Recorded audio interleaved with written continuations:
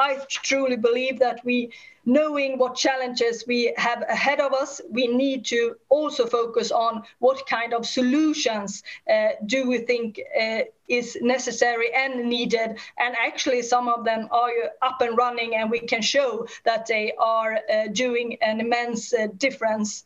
And I hope that Stockholm Plus 50 will provide sort of a timely opportunity for progressive governments, business actors, civil society, youth, and other stakeholders to advance the sustainability agenda, bridging the gaps between climate, biodiversity, economy, and the recovery from the pandemic. And of course, we can't do this without bringing in the youth.